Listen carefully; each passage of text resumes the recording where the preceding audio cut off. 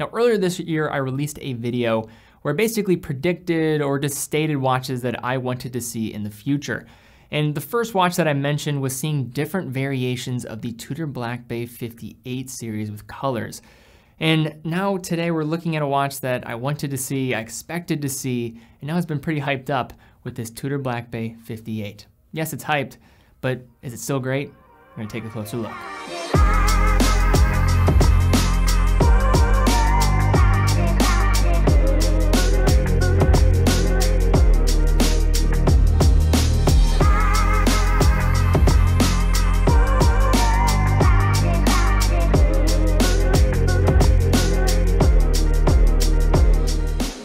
Over the last decade, Tudor has really become the Black Bay company for the most part. And I don't think this is a bad thing. I think they recognize what the Black Bay has really meant for the company, both economically, but also I think separating themselves from outside of the shadow of their bigger brother of Rolex. The family was first introduced back in 2012 alongside the Pelagos, a watch that I hope can get more love as well in the future, but I digress there, with the first Black Bay reference being the 79220R, a watch that I have reviewed and labeled as the most important Tudor watch ever made, which I think is a fair assessment given the economic impact it had on the brand. This early edition, along with the other colorways, remains some of my favorites of the line, even following other releases and considering they use added movements as a result of their thinner cases, easy serviceability, and the Tudor rose on the dial and that circular font at the 6 that I think is simple and minimal. Shortly after the success of these, Tudor then jumped into the world of in-house movements, with the first making its way into their North flag and eventually making its way into the Black Bay shortly after.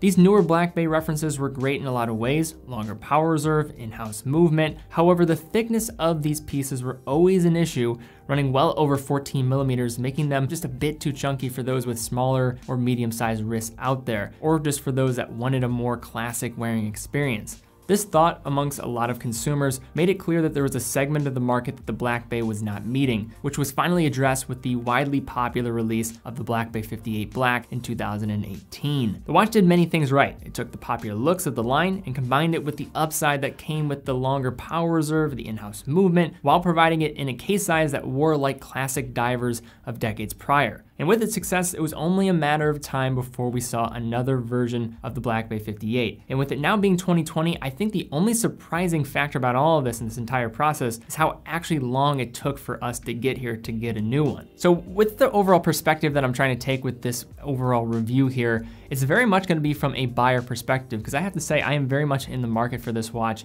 Personally, I was very much awaiting what Tudor was gonna do at Basel last year. Now, Basel's of course no longer basically a thing anymore, but the world has certainly changed, but very excited in terms of being able to review this watch. And also a big shout out to Chris, he's a follower of the channel and actually loaned this watch in for review. So big thanks, man, give you a shout out here. And guys, I know this is a more expensive watch, but say you have a more restrained budget, you want an awesome dive watch, I just added Orient to my site as an authorized dealer with one of the watches that I want to showcase here with the Kano. I looked at the Komatsu earlier this year, but I think the Kano is one that doesn't maybe get as much love, but it's a really awesome watch. I'll have a link in the description, check it out. Great diver for around $200-300 bucks. But now let's take a closer look at this watch from a high level. First here we have the reference M79030B. So the case size 39 millimeters, thickness 11.7 millimeters, lug width is 20 millimeters, lug to lug of 47.5 millimeters, water resistance 200 meters, movement is an automatic MT5402, crystal is sapphire, and then for price here, we have $3,375 on the fabric and the leather strap, and if you want for it on the bracelet, $3,700. Now first, when looking at the most appealing factor of the Tudor Black Bay 58 and why it has really become such a popular watch, I think most of this has happened as a byproduct of its wearability. So I know there are many out there that are fans of larger size watches that Rolex and Tudor have rolled out over the past decade. That said, I have always been much more in favor of the classic pre-maxi case sports models from Rolex and the classic sizing of say some vintage Tudor subs. They had slimmer lugs, nice lug to lug distance, and it was a sizing structure that I think was very much abandoned in the past decade. And these watches are probably the closest thing in probably a decade that really resemble what that sizing was like. And by close, I mean nearly identical, as this watch has the same lug to lug and nearly the same thickness of that of the Submariner 16610. And in my case as well, the 16570 Explorer 2. which I both think wear incredibly well on the wrist. When it comes to the world of Tudor black bays though, this is even a bigger move. As before the 58, no black bay really felt right for me personally. You could say the earlier versions of the 79220s were, I think, in favor for myself with the ETAs inside, but still, it was just a little bit off in terms of the case size. But with this watch not being out until just now, it was the real reason why I decided to go and buy my vintage Tudor Submariner a few years back. But at 36mm now and looking at this, I think it's honestly a little bit small for me. But to transition back here, the case comes back with a predominantly satin finish with a polished chamfer. Bracelet follows in similar form with that satin finish and comes in a riveted style, which I know this is usually an area where people express that they're not as big of fans of this, but I'm pretty indifferent here. The fold over clasp is secure and has a very snappy locking system, which gets help from the ceramic pins inserted that will assist in the slower deterioration of the locking mechanism. But I must say, I would love to see Tudor unveil the Tudor Pelago style clasp in other watches of theirs. That might create a bit of conflict of differentiation, but no doubt to me, it is by far the best bracelet that Tudor makes with its on-the-fly adjustment within the clasp. Along the right side of the case, we have a screw down crown that is signed with the Tudor Rose, which I always like the inclusion of. The aesthetics on this piece is pretty much unchanged outside of the color, which we will get to in a moment. It features the same writing on the dial, the Tudor shield at the 12, the same handset with a snowflake hour hand, the same applied numerals with superluminova within that shine nicely with some incandescence in the dark. The sapphire crystal is just ever so slightly domed, walking the line of providing just a little bit of added style, while not unnecessarily making the watch too thick. The bezel is unidirectional, 60 click, and is smooth in its action with a nice audible click as well. For its styling, it has an anodized aluminum insert to match the color of the dial. But I think with that said, I think it's important to talk about the big change here, obviously, with this watch, which is the color.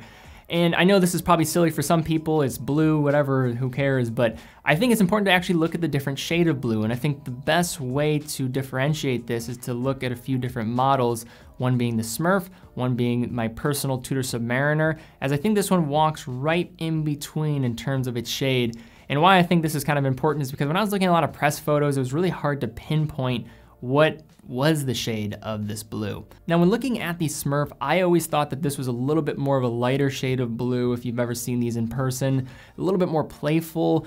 I'm not personally as much of a fan of this type of blue, but I think it works pretty well when you're combining it with that white gold case than it would on stainless steel. On the other side of the aisle, we have my personal Tudor Submariner 75090. So this one has much of a more navy color in terms of what it's delivering. Darker shade, it almost transitions to a bluish black when going into lesser light. And I think a lot of this is a byproduct of it being maybe a little bit older, of course, but still I think this is a beautiful blue, and right in between here is where I think this Tudor Black Bay 58 falls. I think it does kind of push more to the end of that navy side, but I don't think it's really a true navy. I would say it's kind of a darker cobalt blue with its color style. So just for those out there, they're just kind of understanding where this is at. And I think if you see these three side by side, you can kind of get a better understanding of where this one falls. Now, transitioning to the back of the watch, we have a simple closed case back that follows the oyster style in a way that houses the in-house caliber, the MT5402. So this movement here is really the driving force in making this 58 possible. One of the other in-house movements that was featured in other Black Bays was the MT5602. So this movement is a bit larger than the one occupying the 58 here, with it being 31mm in diameter and 6mm thick. On the other hand, this MT5402 is coming in this 58 here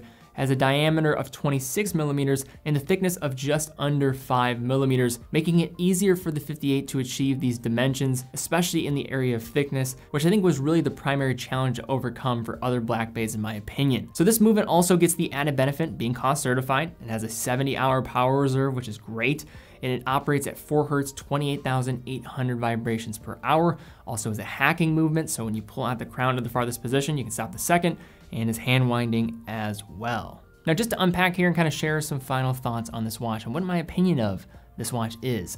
So I know this was an expected watch, but I don't think that's necessarily a bad thing and something that we should hold against this piece. It really was just a no-brainer for Tudor to release this watch. It was bound to happen, and I'm really glad that they did because I've been waiting for a blue diver watch from Tudor with this case size. It just made a lot of sense, and I think that classic fit of a sports watch from Tudor has kind of been abandoned a little bit with the Black Bay, and I think much of that came from when it was initially released. 2012, the norms of watches were so different than they are now. But in addition to the styling, if you just look at the larger landscape of watches, I think you're getting a fairly priced piece that is positioned uniquely in the market to be a standout for the price. In other words, I think it separates itself from the other great watches that falls, I would say, in the tier below, say like a Longines, a Rado, or an Oris, but also can hang with what is being offered above by Omega, maybe not from the movement standpoint with their coaxials, but when you do consider that a lot of Omega Seamasters really aren't going to be able to compete in terms of a wearing experience in regards to dimensions, I think this makes it even more of a case. And I personally like the blue more than the black, as I just feel it's more youthful and fun, and again, that's a matter of personal preference. But when I think of Tudor, those are the kind of adjectives I think and associate with the brand and allow them to differentiate from Rolex. The black, to me, it does, yes, I think differentiate a little bit from that of the Submariner, but this one just feels a little bit different and even furthers that separation. And if I am being honest, I have to say, I'm actually strongly considering picking one of these up. If I end up doing that, I probably would sell my Tudor Submariner as a result of that, because I think that'd be way too much overlap in the collection. But to simply say it, I think this is a great watch. Expected, yes. Hyped, yes. But still very solid for the money. Well, all right, guys, I want to hear your thoughts on this new Tudor Black Bay 58. I know a lot of people have already talked about this and reviewed it online, and there's a lot of people just interested in it. I think this year, for the most part, we had a lot of expectations on what would come with new watches, and with the whole event calendar being thrown off, it's been a little bit weird. So this was one of the watches I think has really garnered up the most amount of buzz this year for the most part from a mass market point of view. But love to see comments down below. I'm a big fan of it. I think it's a no-brainer for Tudor, and I think it's a watch that I would strongly consider getting, and I am strongly consider getting. In addition, if you did like the video, thumbs up, subscribe, and hit the bell icon, and also check out that Orient Cano as well. Head to my website, teddybaldassarre.com. I'm a full authorized dealer of 20 brands there, have a great variety, gonna be adding more soon. And if you do have any questions specifically about watches on my website, you can actually book a call with me. Be happy to jump on a call as well to help you through your next purchase. But guys, thank you again so much for watching. Be well, and I will see you all very soon.